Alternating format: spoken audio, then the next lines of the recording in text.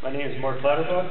I'm from Lancaster County, and I'm here in solidarity with my brothers and sisters from Columbia because we're all really fighting the same damn threat.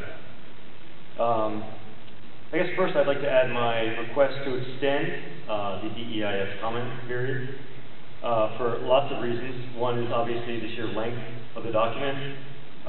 Secondly, the technical nature of this study, that we're expected to become experts in geology, water, and noise, and I mean all these sorts of things. As we're reading this document, it's hard to do in the period you've given us.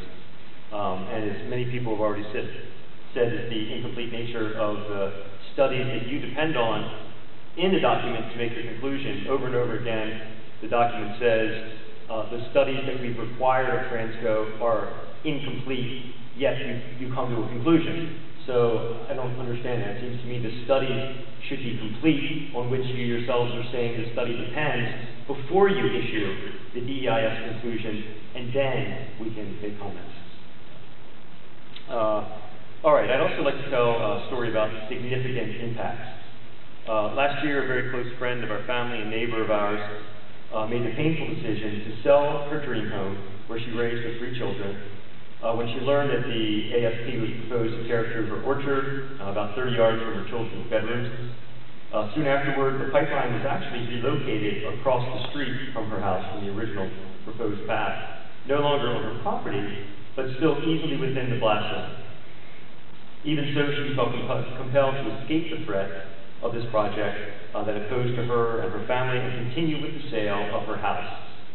This life-altering decision in economic, social, and emotional terms ranks among the most significant in her life, and it's a direct response to the ASP, and that's before the project's even approved. Her former dream home has now been on the market for a year. During this time, the 2 most serious potential buyers walked away for one simple reason, which in both cases they openly admitted was the sole cause of their decision, and that was the possibility that a pipeline would be built on an adjacent property. The possibility of a pipeline. Once again, the threat of the ASP, before the invasive construction even begins, before the light and nature and gas line gas has started to flow, has had a verifiable, significant adverse impact on my neighbor.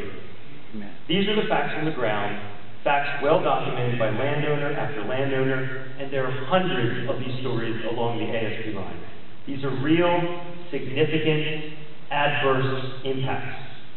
And yet FERC shamelessly maintains the ridiculous claim that the value of a rural property is in no way adversely impacted by the imposition of an industrial right-of-way containing a 42-inch explosive, high-pressure gas line. A gas line for export, no less. It's a right-of-way imposing permanent and significant use restrictions on the landowner's property, a right-of-way that's owned for all practical purposes by the gas industry, since Williams would have access to that right-of-way 24 hours a day, 7 days a week, 365 days a year.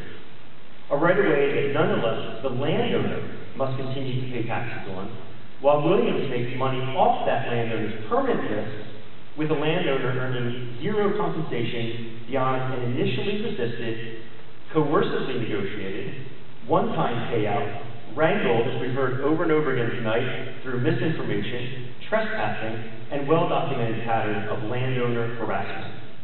A right-of-way that will almost certainly be used to build a second, possibly a 3rd pipeline in the near future, and yet you say no significant impact. I think the landowners in this county are here to tell you plainly and to your face that you were dead wrong on that assessment.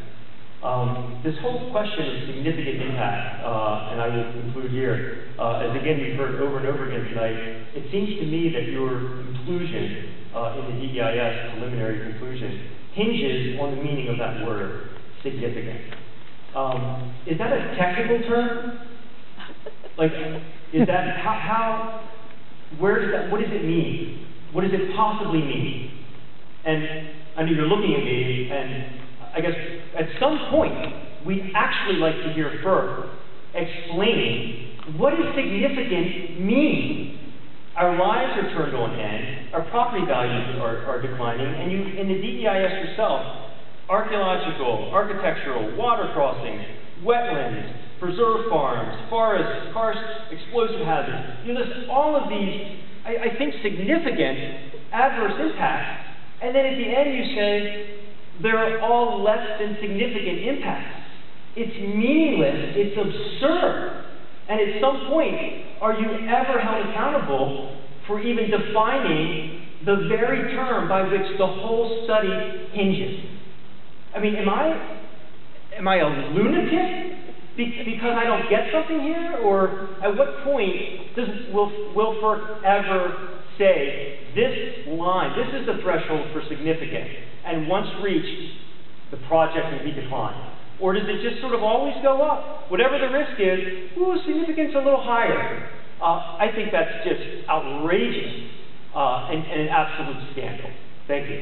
Thank you, Mark.